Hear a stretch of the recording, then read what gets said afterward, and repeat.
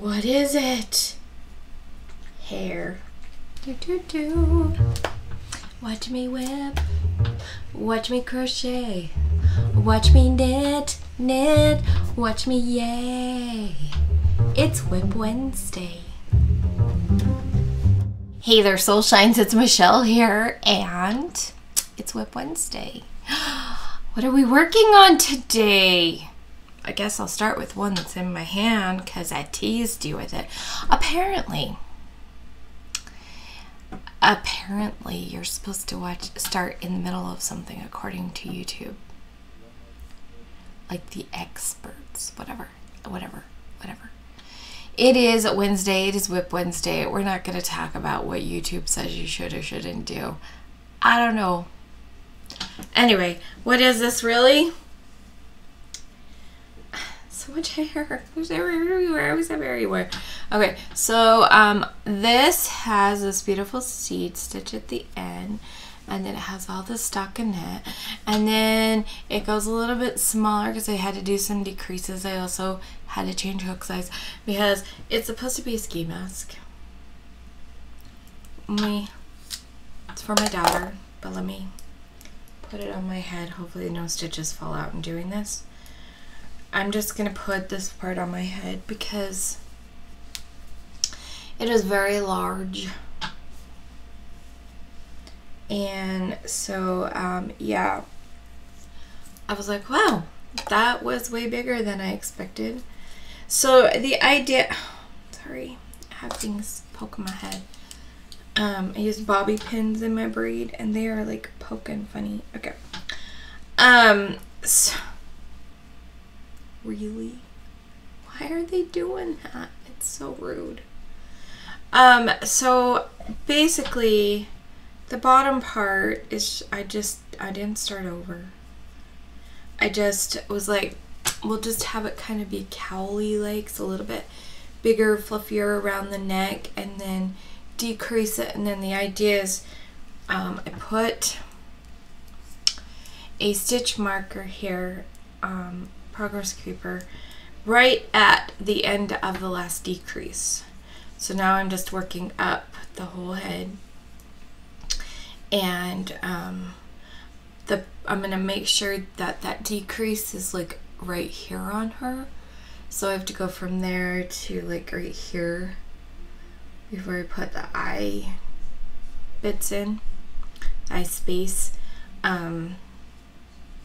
So that way the decrease, and I think once it's on, this is my hope.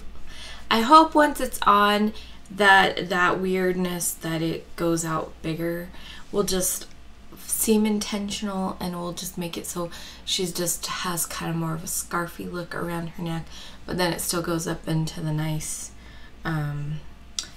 hat. We'll see. But this is what I'm working on. This is how far I've gotten. I started out, I may have showed this before, sort of. I started out with crochet. I was doing half double crochets around because the pattern that I found, like the guide, was kind of a pattern, kind of a recipe. The pattern used half double crochets. Ugh. Sorry.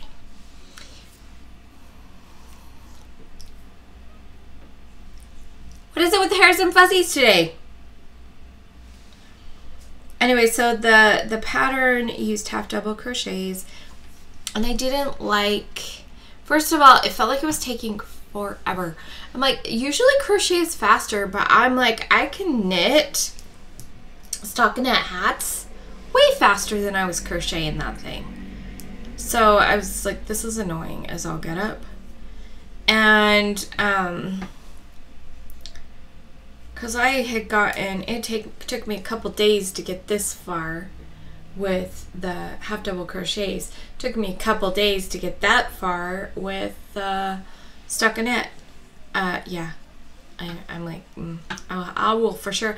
I was like, I don't know if I'm gonna get this done in time with the half double crochets. She has to have it, basically the goal is to have it by next Wednesday, because she's going on Thursday, so we want to have time to also wash it. And so really I need to get it done by Tuesday because Wednesday's her wash day anyway, so she can throw it in with her clothes.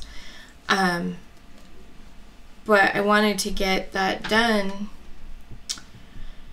And she has to wash it because the yarn had line, like the outside of the yarn, you could tell it's been around for a while.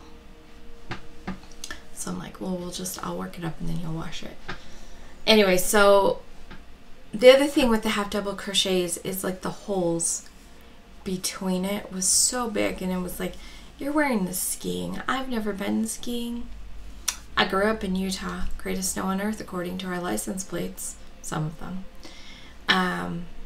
I lived a half hour from a ski resort. When I lived in Logan, Utah, we had some ski resorts up Logan Canyon, and just never made it. The first time I was gonna go, I was like, okay, I'm gonna go. Our church group was going, and I was like, I can do it. I'll do it. I'll do it. There was not enough snow in the mountains, so they actually shut down the ski resort, and therefore we couldn't go. And I was like, well, that's a bummer. The next year I was like, not doing it. But the next year I was like, okay, I'm gonna do it. I'm gonna go. Okay, so I lived 4 miles from my high school. I rode the bus. You know, 4-mile bus ride, I don't know how long it usually takes. I think it took like 20 minutes to get home from school or something like that. It wasn't like too bad. I mean, it was a bus ride. And we were pretty close to the first stop too, so it was however long it takes to drive 4 miles. Like 10 minutes maybe? I don't know. Not a long time. It didn't take long to get home after school. The longest time was waiting for the bus to be ready to leave, which had to wait for all the kids and all that. So, yeah, doing the bus thing home on the day we were supposed to have a ski trip, it took an hour to get home. There was so much snow. It was a blizzard. There was so much snow. It took an hour to get home from school. And once we were home, we were going nowhere. And I was like, well, that just is a sign. That's the second time I decided I was going to go. It's the second time it was canceled. 2 strikes. I don't do 3. Nope. Gave you 2 chances. You failed your second chance. Nope. Okay, I give more than that with other people. But my daughter's going skiing. And she needs a ski mask. And she needs something that's going to be warm. So knitting itself, it has a little bit. I also switched, went to a smaller needle up here, as well as doing the decreases, so the combination. Now I'm like worried, is this going to be too tight? I need to do like another inch and then put it on some stitch holder thing to let my daughter try it on and see how it fits around her face with the less stitches. So because like I knew it would have been fine if I hadn't changed needle sizes, but I also changed needle sizes. One, because okay, so these needles here, they're just a cheap set. It had like 6 in a thing, and the ones that were the bigger size, they have a little catch because of how they made these needles, and so it kept hurting my hand. So I was happy to be done with those. Alright, so that's it. I rambled way too long for those. That's one of the things I'm working on. Before I move on to the other things, I will tell you I worked on gnome hats, the little preemie gnome hats, and I'm not showing you because I actually finished the purple one. You'll see it on Friday. And I finished one that I started on Sunday. I started it on Sunday, worked a lot on it on Sunday, and then I hurried and finished it on Monday because I need to wash them and then get them mailed this week. So I was like, nope, gotta finish this. I don't get away. And then, so that's where I'm at. Yep. So I finished those. The other thing I worked on this week was, of course, my temperature projects. And because today is the last day of January, I need to redo my hair before I go somewhere today. It's driving me crazy. Anyway, today is the last day of January, so tomorrow I will do the temperatures. I can't do anything with the temperature sock because I do those weekly. But I will finish the scarf the few days. Sunday, Monday, Tuesday, Wednesday. I'll do the 4 days worth of squares on the temperature scarf, and then those will be in creative expression on Monday.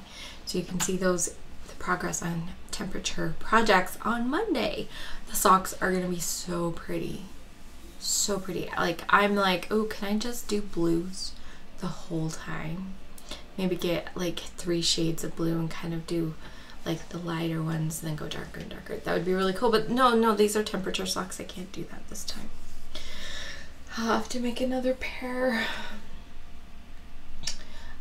So another project I did make progress on was this. My goal is to at least do one set of rows. So because I figured out it's called twined. The method that I'm using for carrying the ends is called twining. And it's a real technique, twined. And because I'm doing twines, which basically means you twist it every time. I figure if I work across and then back so that it mostly unwinds the yarns, then I count that as like 1 row, but it's really a 1 row set. So it's 2 rows because it's 1 set of purl and 1 set of knits. Anyway, yeah. So this here is just holding my ends, because I don't know if how well I've told you. Sorry, things are all twisty. So because it's got this down the side, and I did not want to carry the green, I did not want to carry the red and white all the way across this section. I already had to do 3 colors through this section, because there are definitely rows that have all 3 colors on them. So I have a skein attached on this side. This skein, of course, is on this side, and I work back and forth. I'm going to just measure out approximately what I thought I would need on this side. So I have the 2 white going down for the checkers on this side. And then I have the 2 skeins attached on this side. And then it should work out to where, I hope it works out to where I can use the skein side to go across the bottom, but we'll see. Because yeah, just like it goes across here, the red and white checks here, that will go across the bottom of the picture. But let me move that. I'm gonna move it over there. As you can see, I've got my little let's move it over here. I got my lifeline in there. I just used dental floss. I've been counting really well. My little thing, you can kind of see it. Don't know if you can tell what it is yet. I need to go in when I'm done and kind of straighten up some of the stitches, because some of them are getting kind of hidden, like right here. One of the legs is kind of falling back behind, so I need to go fix that. That may have been the way that I knit it, because I was experimenting, but it's pretty cool. It's got his little eye over here. So yeah, today I'm gonna do another row set. My goal, the reason why I'm doing 1 row set is so at least I'm making progress. As Shannon of Another Yarn says, just 1 stitch is progress. But I figure if I can do at least 1 row set a day, at least I'm making progress while I'm super busy working on other things. Because my daughter needs her ski mask so soon. That is my main priority project. I get myself in these binds. Honestly, I prefer not to have deadlines. I really don't, because I'd rather just pick up stuff that I feel like working on. But I always end up making presents for people or things. I don't mind that it was something she needed for her trip, and I was like, I can make that. And so working on that. but I get involved. The mystery yarn challenge, the make along for Judy's Creation and Crochet, the things we're making Thursday. I keep getting involved in these things. I love being involved in them, but at the same time, it feels like a pressure because, you know, it's the end of the month. So today's January 31st. My last thing that is a WIP is the toe, because I need to make another one of these. So I've gotten that far in the second one. So they don't take very long to make, so this is my first thing just to remake, but I do need to put a border around these. Somebody suggested that I do white, because finally somebody did answer, because I am putting these pom-poms so that they kind of have a Tinkerbell vibe. And I thought about doing the white. I thought, oh, that'd be cute to have the white around there. But then I looked at the pictures. And the pictures of Tinkerbell's slipper, she doesn't have anything around. It's just the pom-pom. It's not really a pom-pom. It's like a seed on hers. But, you know, she's a fairy. I'm a big person. So I'm probably just going to use the green to do the edge, but I still could use white because that would be cute, but we'll see. We'll see. I'll know by the end of today, because I will do it by the end of today. So yeah, I'm this far on the second slipper, and that covers the things that I've worked on this week. I really haven't worked on a lot, except for I did finish 2 hats. So it kind of did, because that was still 5 plus temperature projects, 7 projects that I've worked on this week. But I have not worked on quite a few things that I would like to get done. But hey, tomorrow's a new month. Tomorrow's things we're making Thursday is blankets, which means I have some things to work on. I have a new blanket I'm casting on tomorrow, because I'm excited about that one. Actually, it's gonna have little squares. You knit each square and then put them together, and I'm doing that mostly to learn new stitches, but also because I can. And what better month to do that in than February? Things we're making Thursday is blankets. And the other thing that I'm doing is a combination between things we're making Thursday, blankets, and mystery yarn challenge. I'm not doing a box exchange. I am doing a WIP, and I'm going to finish the multi-valence round blanket. I've not worked on it since I finished the Clue 9, but I will start actively working on that again tomorrow. Hopefully tomorrow the stitch is pretty simple, but I'm hoping to get a 4th to halfway around the next round tomorrow. We'll see. Kind of like with the pouch for Caleb, it will be a, I will ask of myself to do at least a 1/4 of a round each day. If the stitch is super easy, super fast, then I would like to do half of a round each day, but we'll see. So next week I should be able to show you that. That's it for today. What are you guys working on? What are your plans this week? If you don't already know, I have a new Facebook group. It's pretty small right now, but it's growing. And I would love for you to come and join. You can share all of your creations: knit, crochet, weave, yarn dyeing, diamond art, painting, story writing and poems, woodworking, oh my gosh, my uncle used to do stained glass. He stopped because he passed away. That sounds so morbid, but I think he stopped before then because he got old. But he had the most beautiful stained glass. It's gorgeous. I wanted my group to be open to all kinds of creations because I think it is so fun to see what people are creating. So it's called So Magical Creations. And I would love for you guys to come join me. Sorry.